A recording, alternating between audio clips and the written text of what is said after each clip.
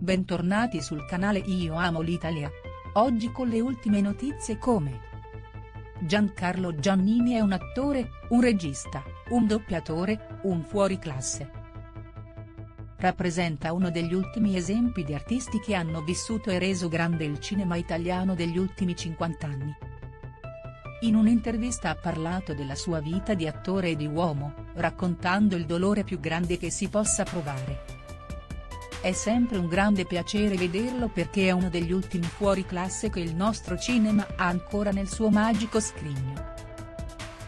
Ed è un grande piacere ascoltarlo, per le cose che dice, per come le dice ed anche, semplicemente, per udire quel suono melodioso che esce dalla sua bocca perché, oltretutto, ha sempre avuto una voce bellissima.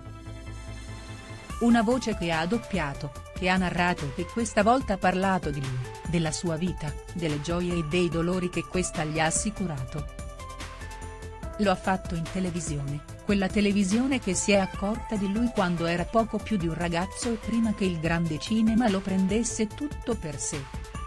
Raccontarsi non è mai facile, soprattutto quando si toccano temi sensibilissimi, che spesso sono riposti negli angoli del nostro cuore dove è anche più difficile stanarli.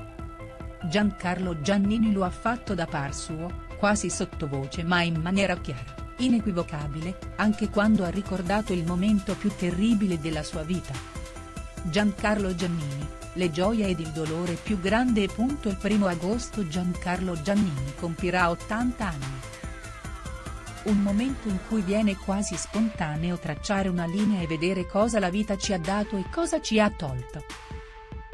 Al grande attore, nato alla Spezia, la vita ha dato tantissimo, ad iniziare da un talento naturale che gli ha aperto le porte ad una carriera artistica straordinaria.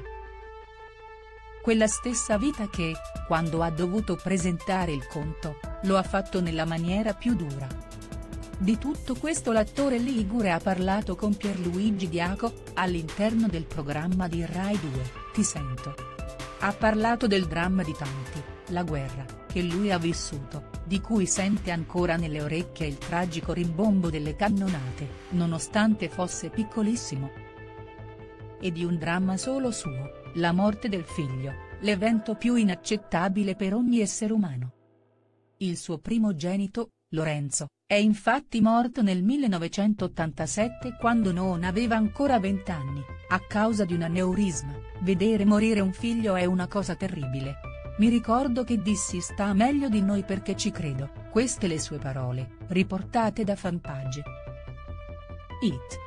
Lorenzo era nato dal primo matrimonio dell'attore, che nel 1967 aveva sposato l'attrice e regista, Livia Giampalmo, che l'aveva reso padre anche di Adriano. In seconde nozze l'attore ligure ha poi sposato, nel 1983, Eurilla Del Bono, dalla cui unione sono nati altri 2 figli, Emanuele e Francesco. Grazie a Lina. Un dolore indimenticabile vissuto in una vita che gli ha regalato anche tante gioie. Una carriera artistica, quella di Giancarlo Giannini, che ha avuto una madrina unica ed indiscutibile, che risponde al nome di Lina Wettmuller. Lo ricordiamo tutti come, durante le esequie della grande regista romana, nel dicembre 2021, Giancarlo Giannini abbia ricordato che senza di lei sarebbe stato un perito elettronico. Un motivo in più per ricordare, e ringraziare, la grande Lina Wettmuller. Grazie per aver guardato l'intero video. Metti mi piace e commenta la tua opinione in modo che possiamo discutere. Non dimenticare di iscriverti al canale per ricevere le ultime novità prima degli altri. Ci vediamo nei prossimi video. Ciao!